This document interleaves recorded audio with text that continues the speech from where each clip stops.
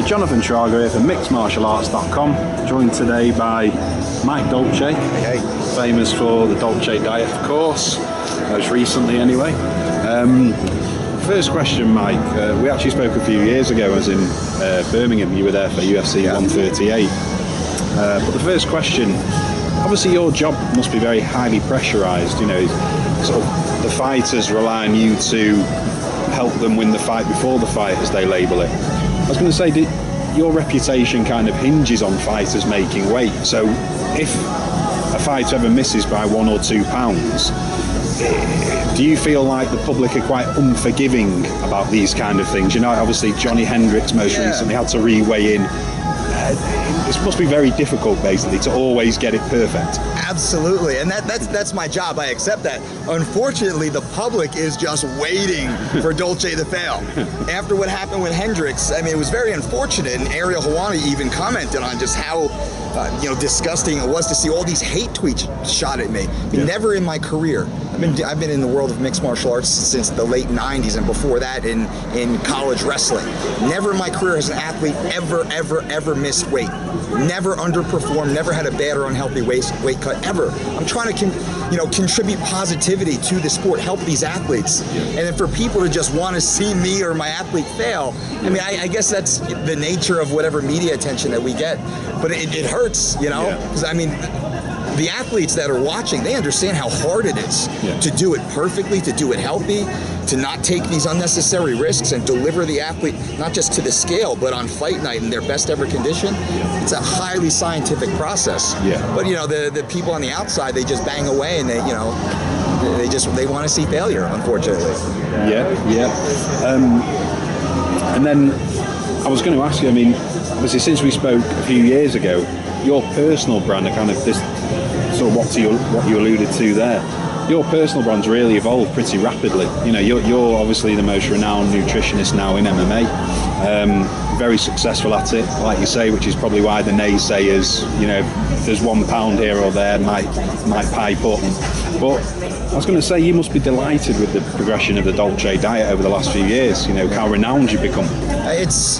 It's nice when people respect and appreciate your hard work. I mean, before I was ever making a penny as, you know, the Dolce diet guy, I was doing exactly what I'm doing right now, and I was doing it for free and for no money. People don't realize in 2006, I made $14,000 the entire year, working 12 to 16 hours a day, 12 or 6-7 days a week. As a married man, you're living in a $600 a month apartment, driving a $1,200 used Buick Regal, and never did my passion fade, never did my desire or my devotion to the sport ever fade. And, you know, people, unfortunately, on the outside, they don't see that. They don't see the hard work, the grind, all the years, all the studying, all the experience to get to where we are. And now that we've been able to grow the brand, and by growing the brand, what we've done is I hired a team of dietitians that now work for me in my offices in Las Vegas. I have employees with their, master's degree in exercise physiology and exercise science. So it's not just this dude in the black and gold shirt. I have a whole team behind me that assists and supports the work that we do with these athletes, and then with the regular people around the world, through our other products and content that we try and offer. So we're trying to help people just live a better life. That's my whole goal. I mean, and that also sort of neatly segues onto the next question there. When we talked at UFC 138, I remember you saying how difficult it's become to juggle the multiple weight camps that are happening simultaneously. And like you say there, obviously you've branched out now, you have employees. So essentially, do you delegate different fight camps and weight cuts to different employees so that they can help fighters around the world? Is that essentially how it works now? It is, but we take a team approach. So the entire team, once a week, we all sit down around the boardroom table and we talk about each and every athlete, and we go over the entire training program, and each one of us weighs in. So it's not just my mind, it's 5 beautiful, brilliant, passionate minds that weigh in on every aspect, every alteration, every change, every update that we suggest to the client or to the athlete. It's very well vetted.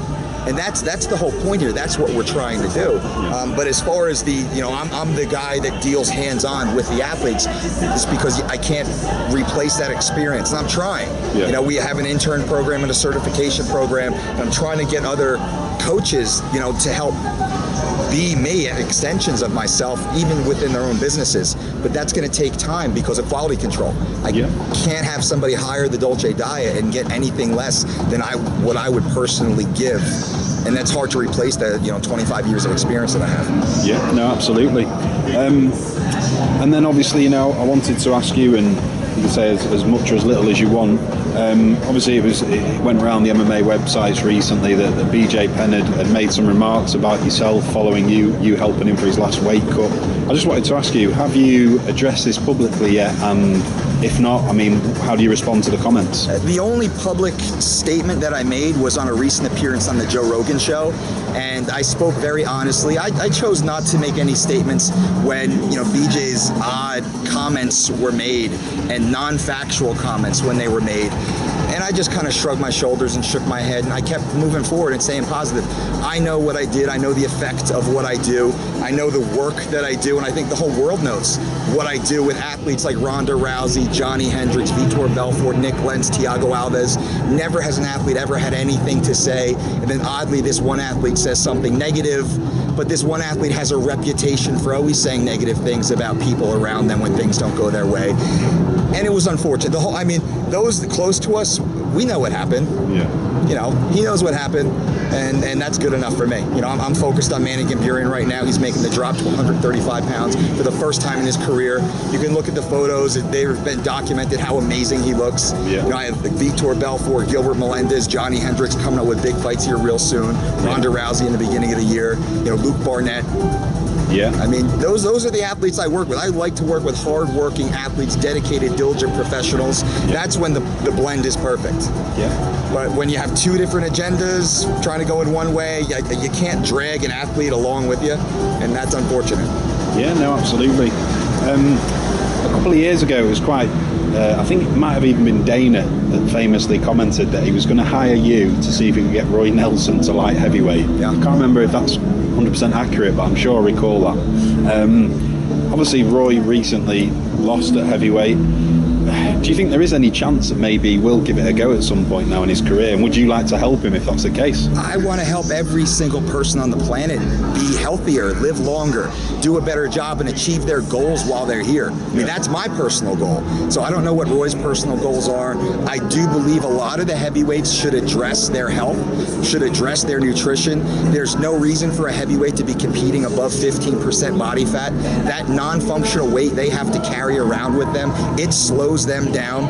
It's end of story. Science certainly upholds that. Experience upholds that. There's no need for that. So a lot of these guys that they have the big bellies and the big hips and all that stuff, you don't have to be lean and ripped. You don't have to look like Dominic Cruz, but you should be competing with an athletic body type.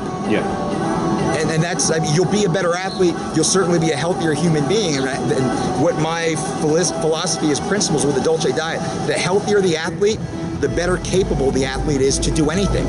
Whether it's to be a husband, a mother, father, daughter, or a world-class athlete. The healthier you are, the more capable you are of succeeding and achieving your goals. No, completely agree. And I wanted to ask then, you touched upon, you mentioned Vitor Belfort. Obviously, Vitor was well documented that he was on testosterone replacement therapy for a while, which he doesn't take anymore. As a nutritionist, when a fighter is coming off something like testosterone replacement therapy, how does that impact how you go about, I suppose, formulating and executing their nutritional plan? It should be the same whether you're on a TRT or not, but I work with diabetics that are on insulin, which is a very powerful hormone also. And those athletes need much more attention than athletes on or off the TRT program. But with Vitor, he's so diligent, he's so dedicated, he's so hardworking. I had a conference today with his doctor and with his strength coach, Jake Bonacci, down there at the Black Zillions. Vitor went up and he was training with Pedro Diaz at high altitude above 8,000 feet recently in preparation for his pre-camp. This is a man who makes sacrifices to be at his very best. I love the fact that he's off the TRT program, just to get that out of his the conversation. But the diet, the meal plan, it doesn't change that much, because every 3 weeks, every 3 to 4 weeks, we update our meal plan because the body changes. So we always have to react to the body. Okay. So it's just a matter of constantly reacting to the body, monitoring his blood work, monitoring his health, monitoring his training output, making sure we really balance the volume and the intensity, give him enough rest and recuperation, which is probably the most important thing. Not so much the nutrition, but it's the rest and recuperation for the athletes that are transitioning off. But he's doing brilliantly right now. He's ready. He could fight within 4 weeks if he had to. Okay, and then, I mean, you know, obviously TRT was an issue within MMA for a while. It sort of was a recurrent issue. Do you feel that even fighters that hormonally are tested and have less testosterone maybe than they should be producing, that it isn't necessary really for them to have the testosterone replacement? You know, I don't know enough about it truly to make a comment. I've read the literature. I work with athletes that do have the deficiency, like Chael and Vitor. But I work with athletes that don't, completely 100% drug-free athletes, like Ronda Rousey or Johny Hendricks or Nick Lentz, athletes that I'll say. And I see the way that they compete and they perform. So it's not for me to say. I think that is for the doctors. I know that the commission or the attorneys, they allowed for the loophole. You know, it was frustrating to see some of my athletes get bashed for taking advantage of a legal ability to do what they did, but I'm happy that it's gone. I'm happy that the window is closed. And I always felt that the commissioners should be the ones that were getting the big headlines and that were getting blasted by the media, not the athletes. The athletes, of course, they're going to take every possible advantage to keep them healthy and to make money. That's their job in essence. But those that allowed the program, and I still would love to hear what their rationale, why did they allow this program in the first place? And then what were their names even? I would love to see their names in print. Say, well, and why did you guys do that? Look what it did to the sport for the last 2 or 3 years. And that's really an interesting story to me, because you know, it put a black eye on our sport for a while, and it shouldn't have. It should have never been there in the first place. And when it became there, nobody stood up for and gave a reason as to why it was implemented in the first place. They just kind of hid in the shadows, and then the athletes are the ones that got bashed for it. Yep, no, I agree. And in the lead up to Johny Hendricks when he fought George St. Pierre, there was all that sort of, it became a bit farcical in the end with VADA and WADA and all the different acronyms. And I think, did even George at one point intimate that maybe Johny was refusing to have a test because of something? I mean, how did you assess all that? Was it just a farce? I was very closely involved in the entire situation, and it was ridiculous, the spin that was put on this. Johny did not want to have a sponsor of George St. Pierre conducting the tests. Johny wanted a third-party independent organization that didn't have a vested interest, didn't have the poster boy as the headline of their website. And unfortunately, VADA had a lot of controversy follow them for other misconduct with athletes, or alleged misconduct with athletes. So not that they're a bad company, but they had a bad image, and Johny didn't want to take a risk on the biggest title of his fight. He wanted it to all be run through the UFC and through the commission. Blood test me, random, come knock on my door at 3 a.m. He didn't care. And I know Johny is 100% drug-free. Look at the dude. Look at the guy, right? Look at the guy. That was his comment, wasn't it? If I'm on drugs, then who's got a chance? And that's it. So it was all smoke and mirrors. It was unfortunate. And I hope they drug test Johny once a week, every single week, random times, blood, pull his hair, do everything. And I wish they could do that for all the athletes, just to really make this sport clean. And then we could get back to the purity of what these martial artists are doing. You know, they're truly the world's greatest athletes, and a lot of this controversy takes away from that. And I want to see the athleticism really be the story. And then you alluded to it briefly before with Chael. Obviously, you know, we've seen now Chael, the news broke about, well, essentially we all know what happened with Chael, and subsequently the UFC, I think they relieved him of his Fox duties. You know, he's a beloved analyst on Fox. It's a shame, really. Have you spoke to him since all that happened? And is he hoping, obviously, in the near future to kind of regain those duties as an analyst for the UFC? Well, yeah, I'm good friends with Chael. I've known Chael since 2004. We've been good friends. Our family is good friends with each other. What Chael's hoping for is he's hoping to regain the trust and the respect of the public. Yeah. He's not concerned about his paycheck, and he's a hard-working guy. He's capable. Chael will swing a hammer if he has to. Fortunately, he's a smart investor, so he doesn't have to do that. But what he wants to do is just be a part of the industry that he loves and that he helped build to a large degree. He's been a focal point in this industry for the last 5 years. Yeah. So, and he just wants to get back and contribute something. And, we all have to learn. But fortunately, I know Chael, I know it in his heart, he's such a good guy. Yeah. He's such a good guy. And that'll shine through. He has to pay his penance. I do understand that. That's the way it goes. But I think some way, shape, or form, Chael's going to contribute in a very positive manner to the sport and to the world as it goes. Yeah, and a bit of a kind of off-the-wall question here for you. Dana and Lorenzo, obviously, I mean, Lorenzo always looks like he's in pretty good shape. Yeah. Dana, it was well publicised years ago. He was reportedly going to have that fight with Tito. Yeah. I was going to ask you, if just by your kind of informed expert opinion, when you look at Dana and Lorenzo's frames, if you were to train them for a fight, what weights do you think you would get Dana and Lorenzo to? What would they compete at? I think Dana could get to middleweight, 185. Right. Definitely. Lorenzo's got a lot of muscle. Yeah. He might be like a Thiago Alves type at 170. I've never actually seen Lorenzo on the scale, so I don't know what he weighs. Yeah. He's got a lot of muscle, but he's very lean at the same time. Yeah. So he could be like a T-Bow and maybe even touch at 55. Yeah, yeah. But, I'm pretty sure he's dancing in the light heavyweight range right now. Dana, I think, is like 215, 220 naturally, normally, and that's a perfect size middleweight right there. Okay, fantastic. But that would be fun. I'd love that. Yeah, I'd love that. That's what I thought. I thought I'd end on a bit more of a light-hearted question there. No, well, obviously, thanks a lot for your time today, Mike. Really appreciate it. Absolutely. And thank you. All the best for Manny on Saturday, obviously. Yeah, my pleasure. I appreciate it. And, since 2004, I've been a member of the UG. So I'm underground for life, and that's what we do. So, sometimes I get trolled on there quite a bit. So I'm not as active. Every time I talk, I get trolled. So I'm not as active as I would like to be. And I'd like to answer a lot more questions, but you know how it goes. Yeah. So you hear it, guys. I'm here for you. I'm part of you. Quality. Thank you, Mike. Thanks, John.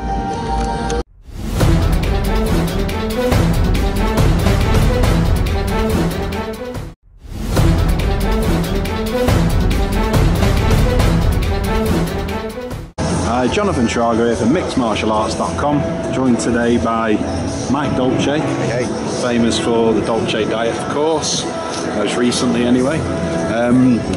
First question, Mike. We actually spoke a few years ago. I was in Birmingham. You were there for UFC 138. But the first question, obviously your job must be very highly pressurised. Sort of the fighters rely on you to help them win the fight before the fight, as they label it. I was going to say, your reputation kind of hinges on fighters making weight. So if a fighter ever misses by 1 or 2 pounds, do you feel like the public are quite unforgiving about these kind of things? Obviously Johny Hendricks most recently had to re-weigh in. This must be very difficult, basically, to always get it perfect. Absolutely, and that's my job. I accept that. Unfortunately, the public is just waiting for Dolce to fail. After what happened with Hendricks, I mean, it was very unfortunate, and Ariel Helwani even commented on just how disgusting it was to see all these hate tweets shot at me. Never in my career. I've been in the world of mixed martial arts since the late 90s, and before that in college wrestling. Never in my career has an athlete ever missed weight. Never underperformed, never had a bad or unhealthy weight cut, ever. I'm trying to contribute positivity to the sport, help these athletes. And then for people to just want to see me or my athlete fail, I guess that's the nature of whatever media attention that we get. But it hurts, because the athletes that are watching, they understand how hard it is to do it perfectly, to do it healthy, to not take these unnecessary risks and deliver the athlete not just to the scale, but on fight night in their best ever condition. It's a highly scientific process. But the people on the outside, they just bang away, and they want to see failure, unfortunately. And then I was going to ask you, obviously since we spoke a few years ago, your personal brand, are kind of this sort of what you alluded to there. Your personal brand's really evolved pretty rapidly. You know, you're obviously the most renowned nutritionist now in MMA. Very successful at it, like you say, which is probably why the naysayers, you know, if there's £1 here or there, might pipe up. But I was going to say, you must be delighted with the progression of the Dolce diet over the last few years. You know, how renowned you've become. It's nice when people respect and appreciate your hard work. I mean, before I was ever making a penny as, you know, the Dolce diet guy, I was doing exactly what I'm doing right now, and I was doing it for free and for no money. People don't... About yourself, following you helping him for his last weight cut. I just wanted to ask you, have you addressed this publicly yet? And if not, I mean, how do you respond to the comments? The only public statement that I made was on a recent appearance on the Joe Rogan show, and I spoke very honestly. I chose not to make any statements when, you know, BJ's odd comments were made and non-factual comments when they were made. And I just kind of shrugged my shoulders and shook my head, and I kept moving forward and staying positive. I know what I did. I know the effect of what I do. I know the work that I do, and I think the whole world knows what I do with athletes like Ronda Rousey, Johny Hendricks, Vitor Belfort, Nick Lenz, Thiago Alves. Never has an athlete ever had anything to say, and then oddly this one athlete says something negative, but this one athlete has a reputation for always saying negative things about people around them when things don't go their way. And it was unfortunate. I mean, those close to us, we know what happened. Yeah. You know, he knows what happened, and that's good enough for me. You know, I'm focused on Manny Gambirian right now. He's making the drop to 135 pounds for the first time in his career. You can look at the photos. They've been documented how amazing he looks. Yeah. You know, I have Vitor Belfort, Gilbert Melendez, Johny Hendricks coming up with big fights here real soon. Ronda Rousey in the beginning of the year. You know, Luke Barnett. Yeah. I mean, those are the athletes I work with. I like to work with hard-working athletes, dedicated, diligent professionals. Yeah. That's when the blend is perfect. Yeah. But when you have two different agendas, trying to go in one way, you can't drag an athlete along with you, and that's unfortunate. Yeah, no, absolutely. A couple of years ago, it was quite... I think it might have even been Dana that famously commented that he was going to hire you to see if he could get Roy Nelson to light heavyweight. Yeah. I can't remember if that's 100% accurate, but I'm sure I recall that. Obviously, Roy recently lost at heavyweight. Do you think there is any chance that maybe he will give it a go at some point now in his career? And would you like to help him if that's the case? I want to help every single person on the planet be healthier, live longer, do a better job, and achieve their goals while they're here. I mean, that's my personal goal. So I don't know what Roy's personal goals are. I do believe a lot of the heavyweights should address their health, should address their nutrition. There's no reason for a heavyweight to be competing above 15% body fat. That non-functional weight they have to carry around with them, it slows them down. Yeah. It's end of story. Science certainly upholds that. Experience upholds that. There's no need for that. So a lot of these guys that they have the big bellies and the big hips and all that stuff, you don't have to be lean and ripped. You don't have to look like Dominic Cruz, but you should be competing with an athletic body type. Yeah. And that's, I mean, you'll be a better athlete. You'll certainly be a healthier human being. And what my philosophy is, principles with the Dolce diet, the healthier the athlete, the better capable the athlete is to do anything. Yeah. Whether it's to be a husband, a mother, you know, father, daughter, or a world-class athlete. The healthier you are, the more capable you are of succeeding and achieving your goals. Yeah, no, completely agree. And I wanted to ask then, you touched upon, you mentioned Vitor Belfort. Yeah. Obviously, Vitor was well documented that he was on testosterone replacement therapy for a while, which he doesn't take anymore. Yes. As a nutritionist, when a fighter is coming off something like testosterone replacement therapy, how does that impact how you go about, I suppose, formulating and executing their nutritional plan? It should be the same whether you're on a TRT or not, but I work with diabetics that are on insulin, which is a very powerful hormone also. Yeah. And those athletes need much more attention than athletes on or off the TRT program. But with Vitor, he's so diligent, he's so dedicated, he's so hardworking. Yeah. I had a conference today with his doctor and with his strength coach, Jake Bonacci, down there at the Black Zillions. Vitor went up and he was training with Pedro Diaz at high altitude above 8,000 feet recently in preparation for his pre-camp. This is a man who makes sacrifices to be at his very best. I love the fact that he's off the TRT program, just to get that out of his the conversation. Yep. But the diet, the meal plan, it doesn't change that much. because every 3 weeks, every 3 to 4 weeks, we update our meal plan because the body changes, so we always have to react to the body. So it's just a matter of constantly reacting to the body, monitoring his blood work, monitoring his health, monitoring his training output, making sure we really balance the volume and the intensity, give him enough rest and recuperation, which is probably the most important thing. Not so much the nutrition, but it's the rest and recuperation for the athletes that are transitioning off. But he's doing brilliantly right now. He's ready. He could fight within 4 weeks if he had to. Okay, and then, I mean, you know, obviously TRT was an issue within MMA for a while. It sort of was a recurrent issue. Do you feel that even fighters that hormonally are tested and have less testosterone maybe than they should be producing, that it isn't necessary really for them to have the testosterone replacement? You know, I don't know enough about it truly to make a comment. I've read the literature. I work with athletes that do have the deficiency, like Chael and Vitor. But I work with athletes that don't, completely 100% drug-free athletes, like Ronda Rousey or Johny Hendricks or Nick Lentz, athletes that I'll say. And I see the way that they compete and they perform. So it's not for me to say. I think that is for the doctors. I know that the commission or the attorneys, they allowed for the loophole.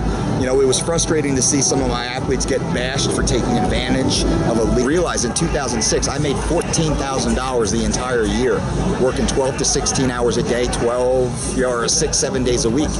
As a married man, you're living in a $600 a month apartment, driving a $1,200 used Buick Regal. And never did my passion fade, never did my desire or my devotion to the sport ever fade. And, you know, people, unfortunately, on the outside, they don't see that. They don't see the hard work, the grind, all the years, all the studying, all the experience to get to where we are. And now that we've been able to grow the brand, and by growing the brand, what we've done is I hired a team of dietitians that now work for me in my offices in Las Vegas. I have employees with their, you know, master's degree in exercise physiology and exercise science. So it's not just this dude in the black and gold shirt. I have a whole team behind me that assists and supports the work that we do with these athletes, and then with the regular people around the world, you know, through our other products and content that we try and offer. So we're trying to help people just live a better life. That's my whole goal. Yeah, I mean, yeah, and that also sort of neatly segues onto the next question there. When we talked at UFC 138, I remember you saying how difficult it's become to juggle the multiple weight camps that are happening simultaneously. And like you say there, obviously you've branched out now, you have employees. So essentially, do you delegate different fight camps and weight cuts to different employees so that they can help fighters around the world? Is that essentially how it works now? It is, but we take a team approach. So the entire team, once a week, we all sit down around the boardroom table and we talk about each and every athlete, and we go over the entire training program, and each one of us weighs in. So it's not just my mind, it's 5 beautiful, brilliant, passionate minds that weigh in on every aspect, every alteration, every change, every update that we suggest to the client or to the athlete. It's very well vetted. And that's the whole point here. That's what we're trying to do. But as far as the, you know, I'm the guy that deals hands-on with the athletes. It's because I can't replace that experience, and I'm trying. You know, we have an intern program and a certification program, and I'm trying to get other coaches, you know, to help be me, extensions of myself, even within their own businesses. But that's going to take time because of quality control. I can't have somebody hire the Dolce diet and get anything less than what I would personally give. And that's hard to replace the 25 years of experience that I have. Yeah, no, absolutely. And then obviously, you know, I wanted to ask you, and you can say as much or as little as you want. Obviously, it went around the MMA websites recently that BJ Penn had made some remarks. Legal ability to do what they did, but I'm happy that it's gone. I'm happy that the window is closed. And I always felt that the commissioners should be the ones that were getting the big headlines and that were getting blasted by the media, not the athletes. The athletes, of course, they're going to take every possible advantage to keep them healthy and to make money. That's their job in essence. But those that allowed the program, and I still would love to hear what their rationale, why did they allow this program in the first place? And then what were their names even? I would love to see their names in print. say, well, and why did you guys do that? Look what it did to the sport for the last 2 or 3 years. Yeah. And that's really an interesting story to me because, you know, it put a black eye on our sport for a while, and it shouldn't have. It should have never been there in the first place. And when it became there, nobody stood up for and gave the reason as to why it was implemented in the first place. Yeah. They just kind of hid in the shadows, and then the athletes are the ones that got bashed for it. Yep, no, I agree. And in the lead up to Johny Hendricks when he fought George St. Pierre, there was all that sort of, it became a bit farcical in the end with VADA and WADA and all the different acronyms. Yeah. And I think, did even George at one point intimate that maybe Johny was refusing to have a test because of something? I mean, how did you assess all that? Was it just a farce? I was very closely involved in the entire situation, and it was ridiculous, the spin that was put on this. Johny did not want to have a sponsor of George St. Pierre conducting the tests. Johny wanted a third-party independent organization that didn't have a vested interest, didn't have the poster boy as the headline of their website, and unfortunately VADA had a lot of controversy follow them for other misconduct with athletes or alleged misconduct with athletes. So not that they're a bad company, but they had a bad image, and Johny didn't want to take a risk on the biggest title of his fight. He wanted it to all be run through the UFC and through the commission. Blood test me, random, come knock on my door at 3 a.m. He didn't care. And I know Johny is 100% drug-free. Look at the dude. Look at the guy, right? Look at the guy. That was his comment, wasn't it? If I'm on drugs, then who's got a chance? And that's it. So it was all smoke and mirrors. It was unfortunate. And I hope they drug test Johny once a week, every single week, random times, blood, pull his hair, do everything. And I wish they could do that for all the athletes, just to really make this sport clean. And then we can get back to the purity of what these martial artists are doing. You know, they're truly the world's greatest athletes, and a lot of this controversy takes away from that. And I want to see the athleticism really be the story. Yeah. And then you alluded to it briefly before with Chael. Obviously, you know, we've seen now Chael